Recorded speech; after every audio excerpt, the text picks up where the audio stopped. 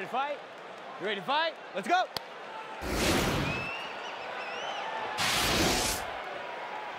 Corey Anderson in the black trunks. Johnny Walker, the fast starter, is in what? The fast starter, to put it mildly, and he's threatening with some weird right-hand motions, trying to draw Corey into his power. The guy's very creative and does a lot of wild stuff inside the octagon. All the movements, all the hand motions, all that, it hides what he actually wants to throw because everything's coming from every direction, so you don't know what he's throwing. Corey Anderson, you see his stature, it kind of stays the same until he moves something, so it's a little easier to spot his weapons. That's what we're seeing from Johnny Walker that looks different for me. The big difference between the two of them in terms of their skill sets is the power of Johnny Walker. Physical strength is off the charts, and his power, his knockout power, is incredible. Just stuns people with surprising power.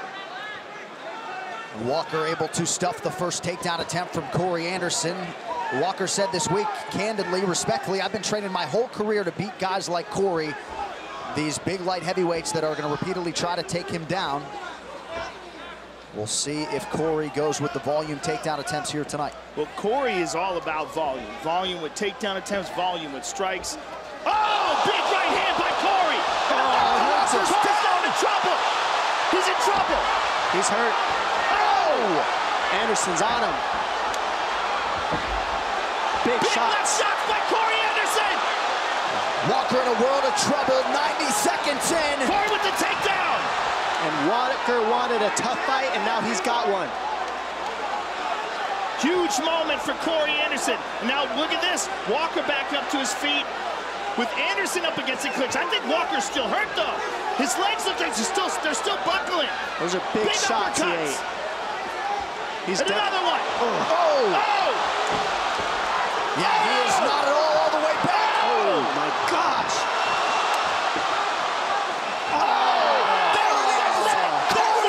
Corey Anderson!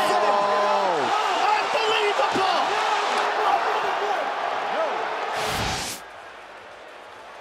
But look at that. Boom! Catches him with that right hand on the temple. Walker tries to fire back. Boom! Corey catches him again and again. Swarms him. One more time. Boom! The right hand over the top. And consistency. Just stays on top of him. Battered him and then finished him. And here's the end of the fight. Bang! Clips him with that right hand. Referee's seen enough, and that's a wrap. Spectacular victory for Corey Anderson.